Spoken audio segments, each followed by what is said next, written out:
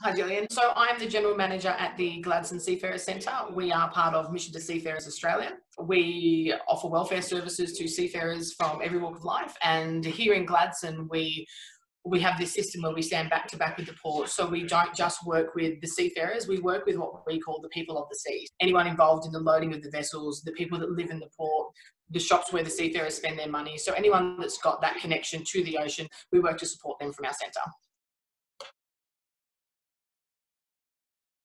93% of all the products that come in and out of our homes, they come here via ship. We are an island nation, and whilst we're rich in natural resources, we don't have that manufacturing industry here. So we send our raw materials offshore and we bring back in those finished materials.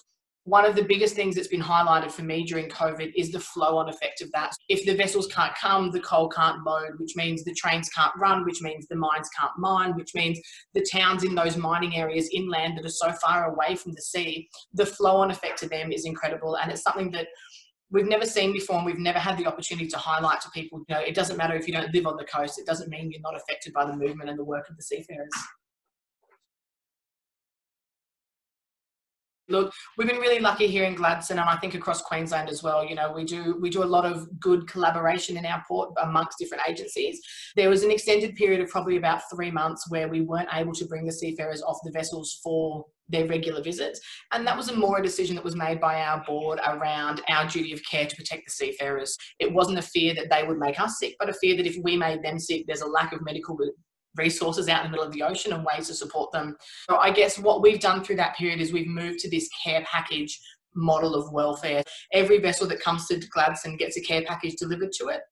It's got the basic essentials and things that they needed: toothpaste, toiletries, those sorts of things. We also put in a lot of different activities and games and things that under normal circumstances you wouldn't necessarily be putting onto a vessel, but in times, I guess, of that stress and that isolation, activities that they can use to stimulate their mental health and to encourage them to not be isolated from each other.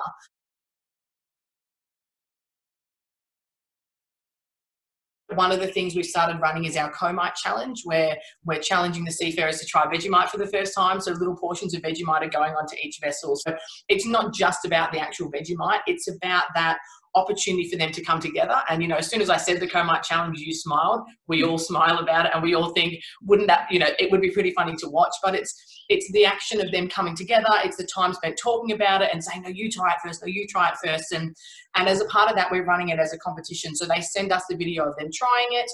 When they send the video through, it opens that door of communication for us to have that communication with them and see what they need. And in addition to that, we've been putting free SIM cards and phone credit onto every vessel as well. And we're finding that the ability to contact home is probably the best thing we can do for their mental health in these times.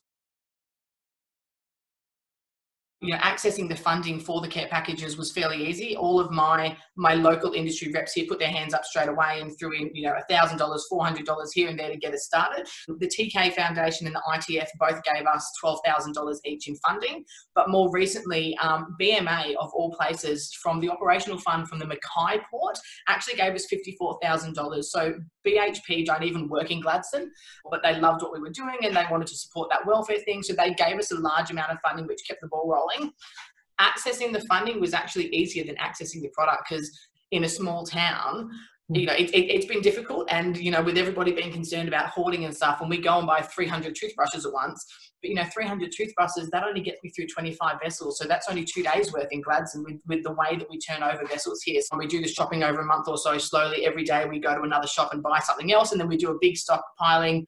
We pack 100 boxes. And over the next month, whilst we're delivering them, then again, we start the process again, buying in a little bits and pieces.